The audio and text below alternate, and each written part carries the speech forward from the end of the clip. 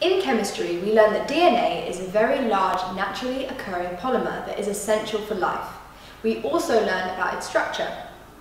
One molecule of DNA consists of two polymer chains arranged in a double helix shape. In biology, the structure is described in more detail. We learn that the polymer chains are made up of small repeating units called nucleotides, which in turn are made up of sugar, a phosphate, and one of the four bases, A, C, G, or T. Each base has one other base with which it pairs. T pairs with A and G with C. It is the attraction between these base pairs that hold the two polymer chains in a DNA molecule together.